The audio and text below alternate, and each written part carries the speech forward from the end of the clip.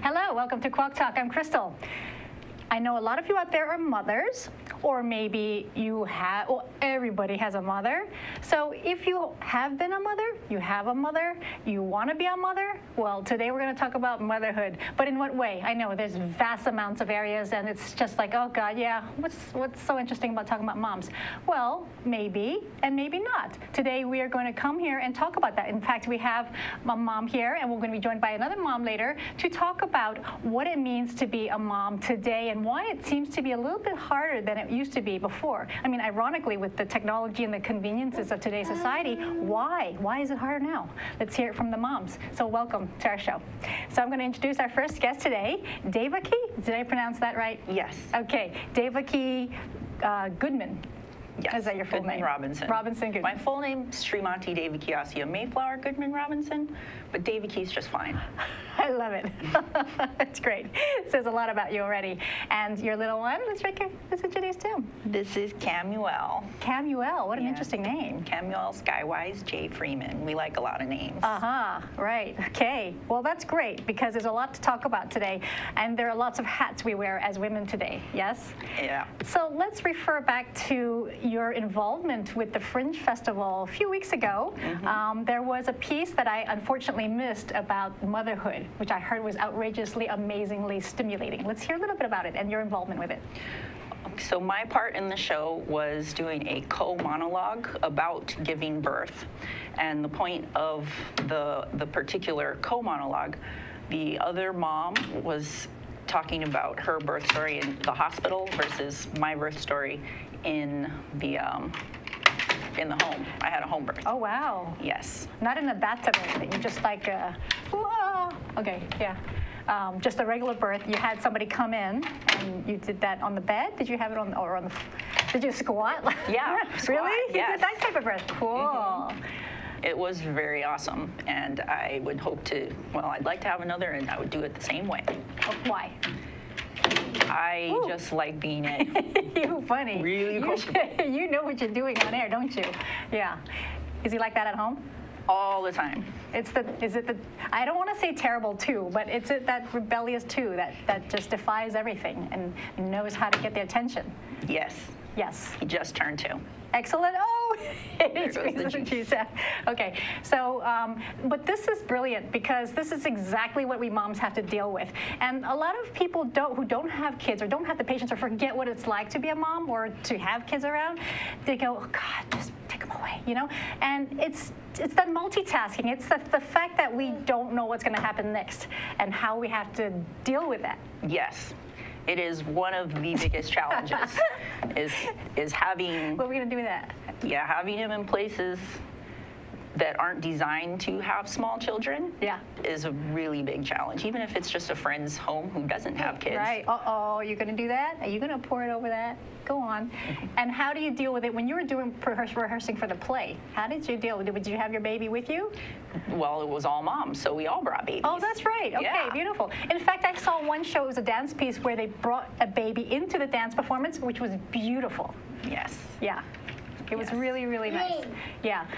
So do you agree with my opening premise that moms today do have it harder than before?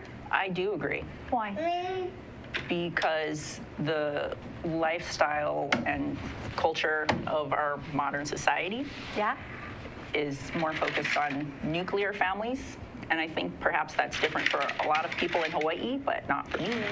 And so I don't have much family that's close, and I think they would step in and help out in ways that people who aren't actually related to me don't.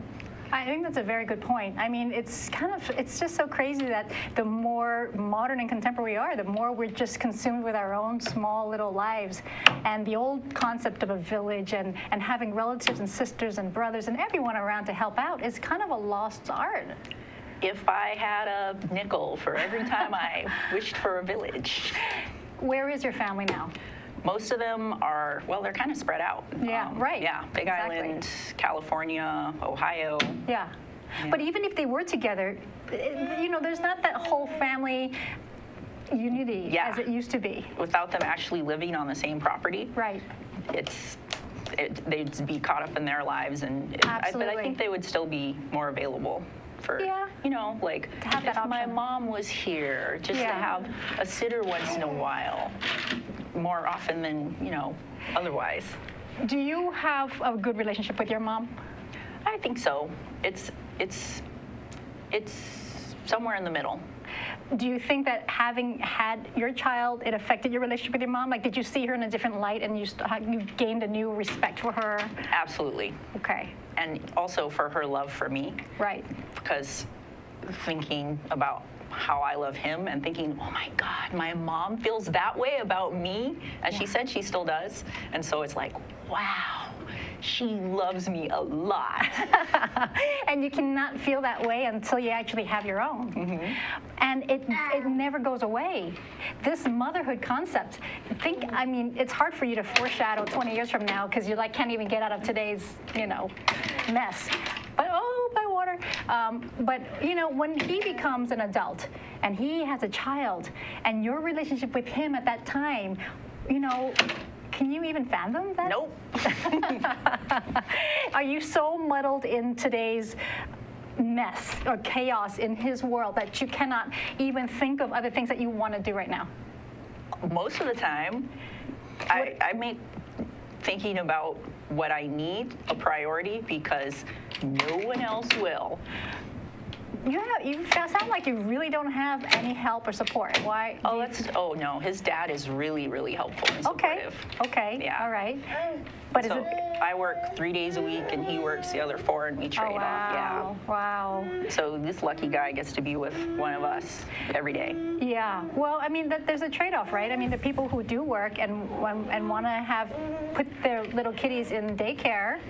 And what does that do with the relationship? Because you mentioned in your email of how it affects, you said that even the stress you have sometimes affects how you feed him or how he senses your stress. Yes, he can absolutely feel if I'm rushed and impatient.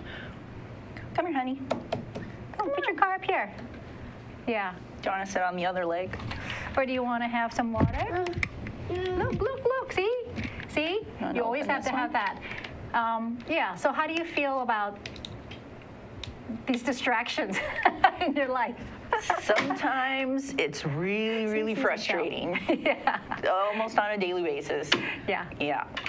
But it just really challenges me to...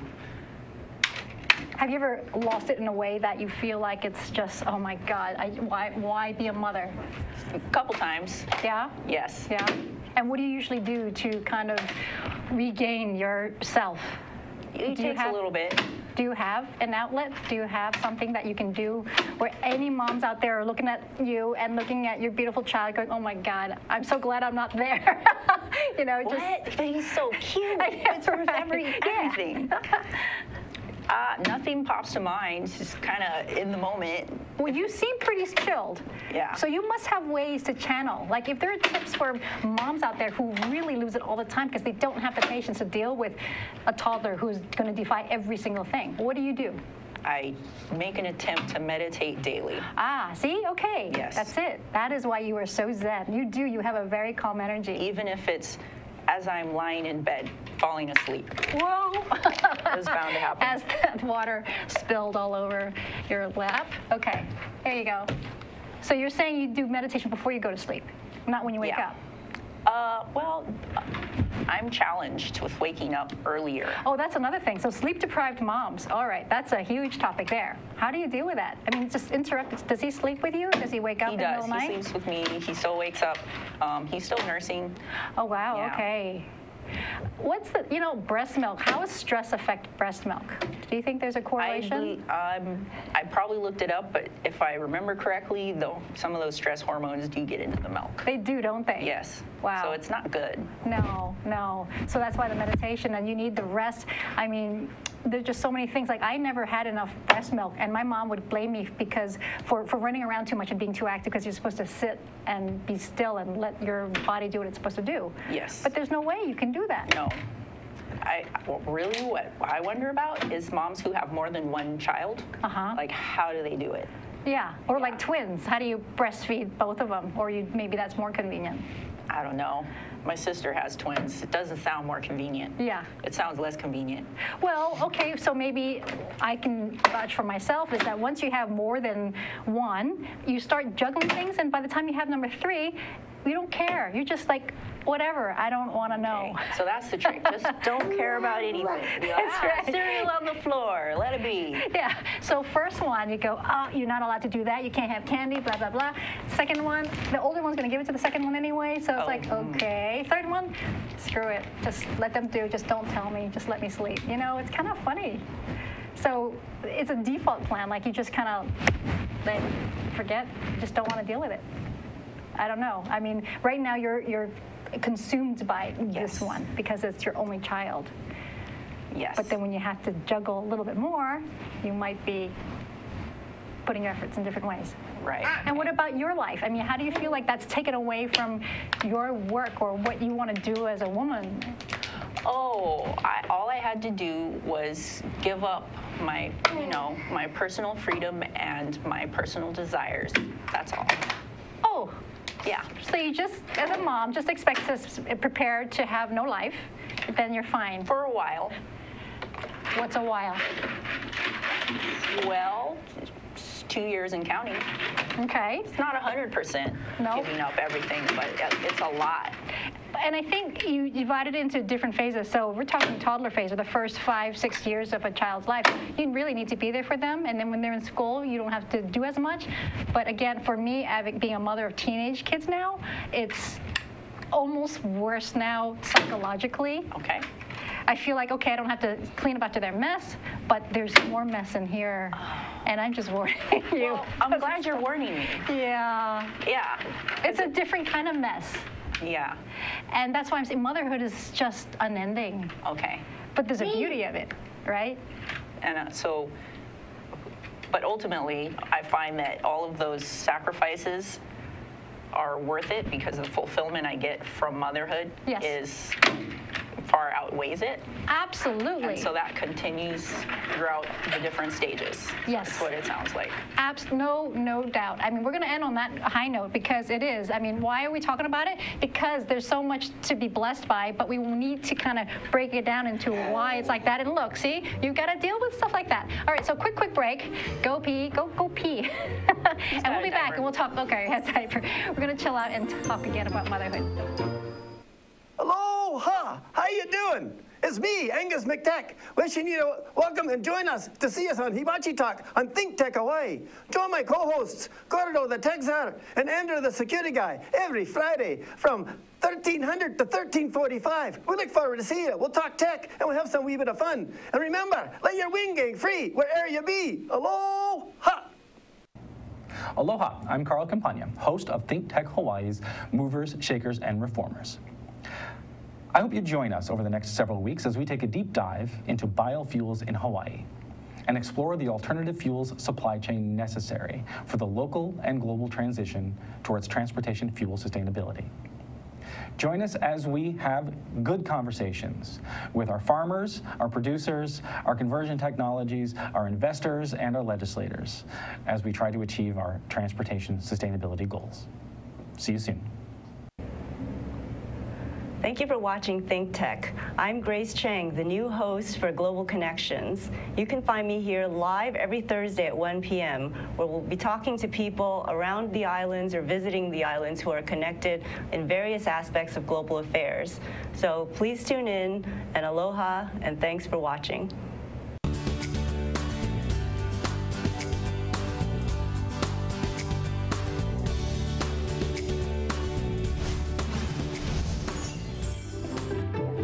Welcome back to Quack Talk. It's a little crazy here because we got a little toddler, which is normal for any family because, hey, you can't just say, all right, I'm just going to focus now and leave something to kind of wander. Because as mothers, you don't. You never put anything down 100%. You're always constantly juggling things that are around you. And when shit hits the fan, you just got to deal with it, right? You can't just say, I'm going to go to work now. I'm going to go to sleep. No shutting off, right? Devaki, hear me with me, continuing our talk about motherhood and the crazy stuff we have to deal with. I want to just talk a little bit about a social issue. I just read a disturbing news article this morning that in Arkansas, they passed a new law that husbands can sue their wives for abortions. Now, it's just kind of a little bit crazy, but I don't know what your stance is on abortion to begin with. They're specifically talking about this, I can't even say it without cringing. It's called dismemberment abortion, which means an abortion in the second trimester, I think. Second. Yeah. Wow. I know, so that's pretty gruesome. But yes. the fact that they have these laws, and then going back to how we women believe that we own our bodies and we should have our own choices in how we deal with it. What do you feel about that? And where things are going now in terms of women empowerment and whether this is a step forward or backwards to it? I disagree with that law. Me too. Yes. I mean, details, might not have been a mutual choice to attempt to have a pregnancy. Right, right. And it's definitely not going to help the marital relationship to have a lawsuit. You think? Yeah. And I also think that being mentally wanting to have a child makes it way, way better because of all of those sacrifices. Right. And I'm not going to mention anyone in particular, but I know a person who had a kid and they did it because of family pressure to do so. And you mean an abortion? No, they had the baby, and it was their second child, and the woman didn't want to have the baby, and it's like, oh, right. Unto teenagehood, oh, she no, was not. Right. Yeah, there was still like a, I don't know, poor kid. Yeah, yeah. And people don't think about, people don't talk about these things because they just assume, all right, you got yourself in that mess, and so you just deal with it. There's another kind of more absurd news article. I mean, this was, I don't know, second trimester. I know, it's kind of brutal. But unless there was some physical reason, right? Obviously, there wouldn't be just because she decided then to end it. I don't agree either. But there's another suing case, which was in China. This was a few years ago, but it hit world news because this husband sued his wife because, get this, after she had her baby, the wife is gorgeous, and the baby came out ugly. Did you hear about this? No. So he sued her because the baby didn't look like her, and apparently it's because she had all this plastic surgery that it was not real, her face. So I don't know. Does he have a right to sue her for deceiving him? I want to say no. Oh, God. Zuri, what do you think? You've heard of this case, right? I feel so bad for the kid. I really do, because now the kid knows that the dad is like, oh, you're so ugly. But the mom was ugly. She should have let the dad know. I think he was right. I'm sorry. Wait, so you're saying, whoa. So you're saying that when you have a partner, you have to kind of disclose everything about you? I think so. You know, I think it's really important to be honest about who you are, especially if it will directly affect the life of another. Yes, if it's going to affect the life of another. Yeah. But that's a bit more, I don't know. I think horrible. I mean, I don't think that suing somebody for that, I don't know. Yeah. It's just kind of like, so you don't love her for her true self. It's the opposite of Beauty and the Beast, right? It's like she really was ugly, according to him. She wasn't expecting true love. Ouch. Oh, that's another thing, though. People marry for the wrong reasons, right? Or have babies for the wrong reasons. Yes. Let's do it that way. Well, thanks, Zuri, for that. I just think it's kind of like, today, our concept of marriage and babies is a little different from the old days. It was much more simple then. And you had the village, right? You had people to support you, and it was everything. Yes. I'm not sure when that was, but at some point, going back. Yeah. And you can afford to have a dozen kids because you have the village to help. So now you only have like one or two because it's already overwhelming and it's too expensive, right? Yep. Yeah. So what would you say, did you see that movie, The Bad Mom? It was recent. What's Bad Moms? Bad Mom. Yes, I did. Okay. So did you, in a nutshell, it's about these moms who decide to just throw it up and say, screw this. We're going to not take care of our kids. You guys take care of yourselves. I'm not making breakfast for you, blah, blah, blah. Do you see that? Did you identify with those feelings, even though their kids were a little bit older? I could understand where they were coming from. Yes. Yeah. Yes.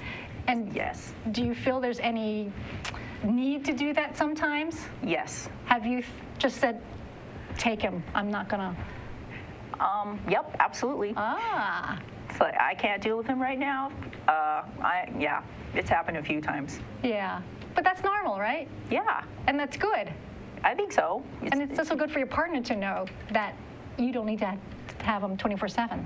Yeah. Well, I'm in a lucky, unique position where my partner does have him. Yeah. 3 days a week for most of the day. Right. So I feel like there is a lot more understanding on his end about what it's actually like to have him for hours and hours on end. Yeah. And that it's fun, it's great, it's amazing, but it's also very tiring to. He said amazing. That's amazing. Oh. Wow. How about that? Yeah. See, little things like that, just like the little touches. You're talking about the blessings, right? Yeah. Just those little things. They come all the time, and that's what is amazing. I mean, we're talking about all the pain that we have to deal with and trying to get them to not spill all over the table, but at the same time, it's amazing, this birthing. So what are some things that you would suggest, or what do you see as the best things of motherhood that bring to you not just joy and fulfillment, but bigger things, like your perspective on life and all that? Having Camuel has definitely been the biggest catalyst to my own personal growth and development, because I want the best for him, and I know I need to be my best self to provide that. And I'm not trying to stress myself out and become this perfect person, but to just to more focus on balance in my life. And I think it's been really good for me to have to focus on someone else more. Ah, good point. Well, and then I was going to bring up your relationship with your partner. How has a child affected your relationship? Obviously, I did a topic recently about how, sex when you have young kids is going to basically be thrown out the door. I was really amazed how many new parents don't sleep in the same bed, and I didn't find out until we had one. But it's like most so of you don't? No, Oh. and like most of my friends who have young children don't sleep in the same bed. So very interesting. Yeah, but is it the guy's choice or your choice? It's a mutual choice. Okay. Yeah, I sleep with him. He sleeps with the dog. Okay. Well, all right. So how long do you think that's going to last for? Whether how that's going to change things? I don't know. But does that until we get a bigger bed? Okay. Or until he gets his own bed. Yes. But how does that put that relationship on you two? If you don't have that intimacy at night or whenever, how does it affect your communication or the level of communication? Do you feel like something? Yes, because that would normally be the time when I would chat his ear off about my day. Right. Mm-hmm. It's definitely been challenging. Yeah, it's hard. There's more times than I feel comfortable with feeling distant, and and there's ups and downs with it. There's times when it's better and times when it's more combination. Like if he's feeling stressed about work and then there's these other things going on too, then it just amplifies yes. that sense. And do you feel like conversations end up always kind of reducing down to the baby, and Pretty you much. can't talk about anything like life issues or anything outside? Yeah. I mean, that's just another sacrifice, I guess, in that time too, right? Sorry, honey. Yeah. He's like freaking the technician out, like, wow. But that's, again, this is it. It's a little baby running away, doing things that you don't want them to do. How do you deal with that in life? How do you cope? Sometimes people get mad. Yeah. But I understand that too, because, and it's, I'm really challenged at that as well. Yeah. When to pull him back or rein him in isn't always apparent to me. Right. Until the situation has already happened. And then it's like, oh, well, I guess I shouldn't let that happen again. Well, see, then it's a learning curve for you too every day. these new challenges are something that we are growing from, right? Yes. And I still want to go back to that whole concept of the play that was created during the Fringe Festival. I think it's brilliant that moms like you got together to do something creative with the concept and physically with the baby. I mean, how cool is that to do art and have them? Yes. Don't you think more people should do that?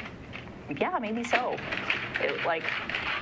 It would be fun to have something like the mommy monologues and have a whole lot of monologues that highlight the challenges and the Wasn't there a scene when somebody was breastfeeding or it was basically squirting breast milk to the audience? That's what I heard.